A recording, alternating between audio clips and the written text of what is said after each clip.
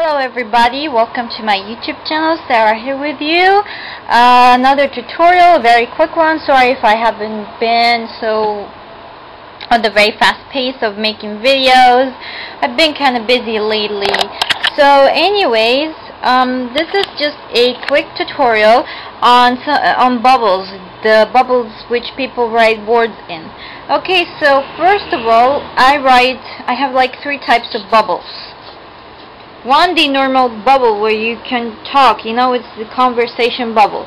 Really, this really is shaped in anything or any shape depending on the size of the conversation and how it goes. It differs from one conversation to the other. The second bubble is the thought bubble. It's somebody having like thoughts in mind. It's like a little cloud and it has like little circles. It's what basically a person would say in his own mind. That's the second type.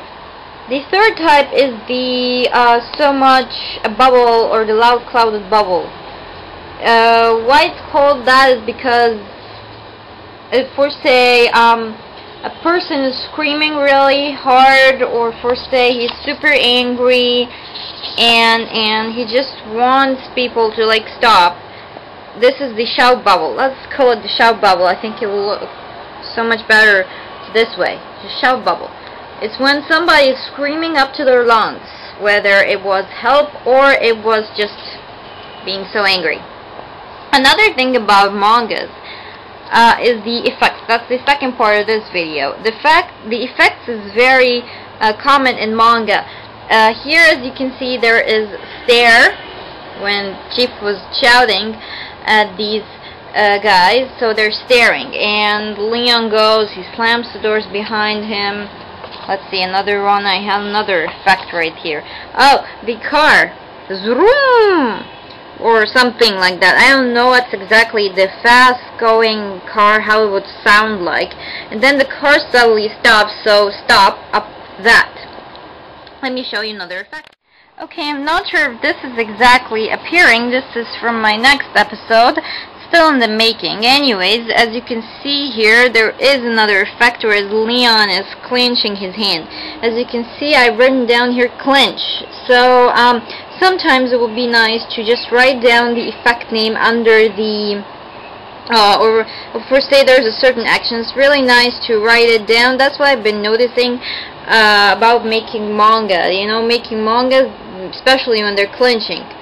They were like write clinch or something, or maybe clapping, they would write like clap, something like that. So this is really common in manga. It's a short tutorial. I don't know what else that I can say to you guys. Oh, there's another shout tutorial, or a shout bubble. He's really screaming or saying something in angry, so he's having like high voice. So here's another one. So yeah, it depends really on the situation and when you're using it, or just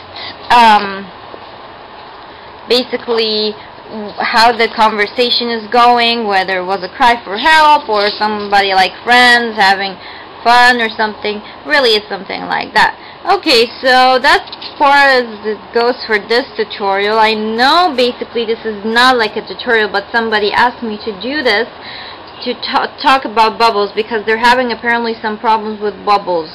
I hope this will work with you guys. I don't use like a certain instrument to make my bubbles. I just draw them by hand, hang them later, nothing too much. Another thing, sometimes this is kind of a bit of a comic book like, when something like, let's see, you are in a place and then right off you jump into another place. So you're writing here back to a certain place, for example, back to the station or so, whatever. So, that's all. Something here also, when a man appeared, so I don't know how to tell people that this guy appeared, so I decided to write it right here. Then another man appeared. And then back again, we go to the station after the event ends. As you can see, I've written it down here. I don't know how to explain more than this because basically there is nothing more to this than, as you can see, oh, another effect. She's turning, turn down here. So I hope this was helpful for you guys. Let me know if you want me to do other types of tutorials. All of it I've got so far was speed art. Sorry if it was taking me so long, but speed art definitely takes a very long time, longer than tutorials. It takes just from around, let's see, if I'm doing black and white, from 30 minutes to 45 minutes. If I'm doing something in colors, it will take sometimes so much more, like 4 or 3 hours. And sometimes I would even finish some stuff off camera. That's why I've been kind of slow on the speed art. I've been also kind of busy lately. A lot of things that's going on. So I will see you later in my next video, whether it will be a tutorial or a speed art. So bye bye guys.